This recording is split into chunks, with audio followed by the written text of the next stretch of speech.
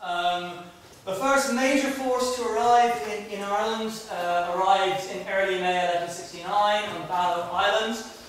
And it is always striking that according to one of the main sources we have in particular, so my mind is just blanked on Giraldus Cambrensis, sorry. The numbers involved in these initial Norman incursions, if you will, are actually remarkably small. This first group consists of no more than 30 knights, 60 armoured men, presumably footmen, and 300 archers. So the numbers involved are very, very small. The other thing to remember about the invasion, I think, is that it is not in any way systematic. From the very beginning, there are really strong rivalries and elements of competition between the various Norman lords who are engaged in the conquest, and there is no real sense in which you can view the Normans arriving in Ireland as a strictly unified military force whose primary objective is the conquest of the whole country. What happens is a much more piecemeal process. I need to confess at this point that I mentioned some of my connections with Arklow. In terms of military activity, I had the pleasure, shortly before getting my job in Glasgow, of working as a researcher on the Irish Battlefields Project, which was jointly run by Ennicklan, a Trinity-based history company, and Rubicon Heritage, an archaeology archaeology company. And my job was essentially to do research on the early medieval and high medieval battles. My job finished about 1300, 1350. I was hired, I suspect, as a sort of a tame historian, as the kind of historian who spoke archaeology. My job was to go and do documentary research on battles, and then to hand the research I carried out to various archaeological researchers who would then go into the field and actually look for concrete, tangible evidence of the battles. So sadly, I didn't get to leave the office at all during the entire process of carrying out this study. One of the first major conflicts of this Norman invasion and Norman incursion, occurring around about the 5th or perhaps the 6th of May 1169, is the Battle of Wexford, about which, of course, Nicholas Furlong has written in the past. We were talking this morning as part of the question session about the difficulties of disentangling Normans and Irish and identities in this period. And I think it's quite appropriate that one of the first major conflicts of the Norman invasion is actually not a battle between Anglo-Normans and Irish at all. It's a battle in which the Irish forces, led by Diarmaid MacMurrough, and the newly arrived Anglo-Normans of Barrow Island actually attack a group of essentially Vikings, the Hiberno Norse population of Wexford.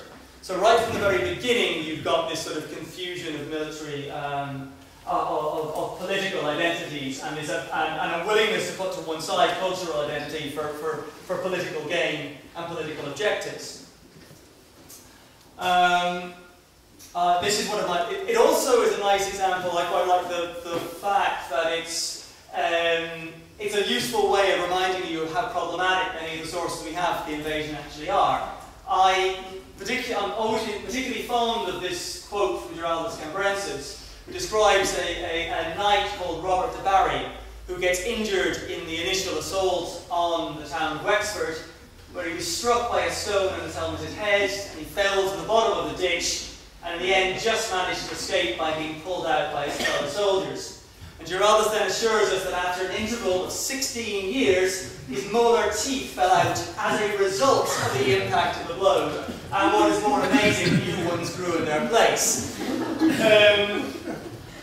Giraldus Cambrensis writes a wonderfully vivid account of the invasion. But it is a wonderfully vivid account that was written at least 16 years after the events he describes, and with an intense political agenda. And that's something which we need to be aware of when we're thinking about these sources and using these sources. Later on, of course, course, you get sort of the arrival at Baginbun of a force under Raymond Le Gros. Again, a remarkably small group who arrive in mid-May the following year. And by the 16th century, it was this Baginbun group who seem to have been regarded as the ones who were the chief kind of conquerors of Ireland. There's a record of a two-line sort of poem, or again, at the creek of Baginbun, Ireland was lost and won. And certainly this is reflected in local topography and place names as they were expressed in the 19th century, where you have a whole series of monuments on Baginbun Head, which are linked to, for example, you've got Strongbow's cap, for example, referring to a stone in the area, various other features associated with the invasion in the popular imagination. Not necessarily genuine reflections of the archaeology of the period, but showing an ongoing tradition and ongoing memory of the invasion. Ultimately, of course, what you get is an incident at the Battle of Waterford on 25th of August 1170, in the aftermath of which Strongbow, Richard de Clare, marries the daughter of Dermot MacMurrough, and while the rights and wrongs of the inheritance have been disputed, by virtue of this marriage he inherits the lordship of Leinster. The Normans were effectively here to stay. The motivations of the invasion are something I can't really discuss in detail, but it's the extent to which the Normans were aware, as they initially sort of took Dermot's side, that they were going to form a permanent presence in Ireland. I think all we can say ultimately is that this is precisely what happened.